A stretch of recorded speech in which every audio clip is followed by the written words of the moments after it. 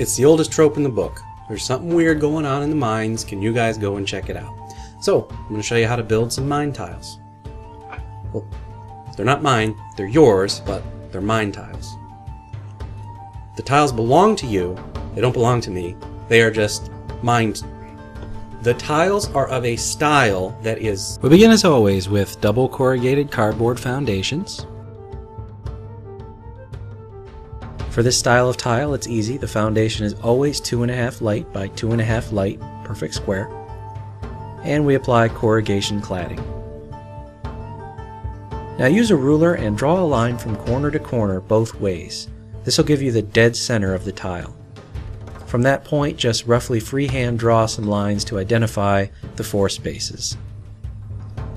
Now we'll apply some white PVA glue in puddles to make the spaces. And dump some decorative sand onto the glue.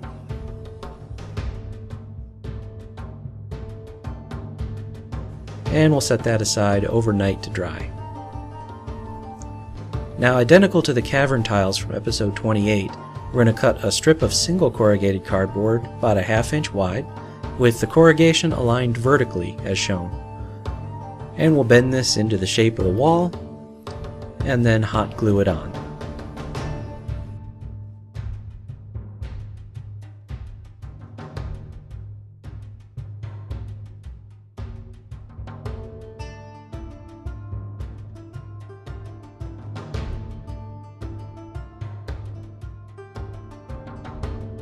Now we'll cover the exposed corrugation with white glue and dip it in sand.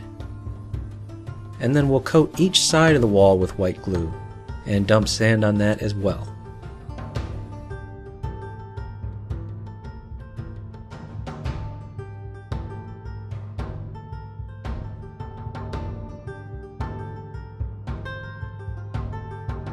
And finally we'll make 1 or 2 puddles of white glue up against each side of the wall and place some pebbles in them to make a rock pile.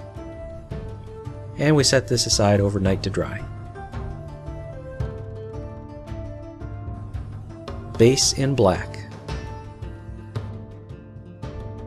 Now I'm going to use slate gray, which is not my normal dungeon medium gray. This is ever so slightly blue.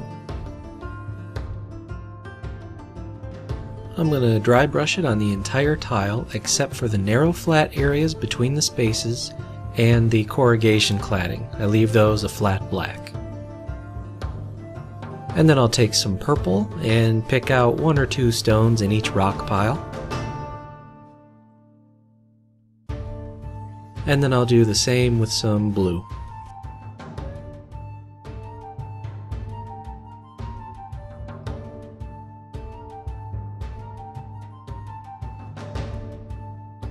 A tip on the white glue: if the glue is warm it will spread out a lot and the squares could possibly run together. You can see I was worried about that, so I applied my sand very quickly.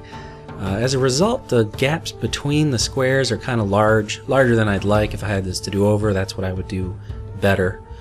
So this is set up as an underdark with the blue and purple, though of course your mileage may vary depending how you paint it. This could make a viable alternative to the cavern tiles we did back in episode 28.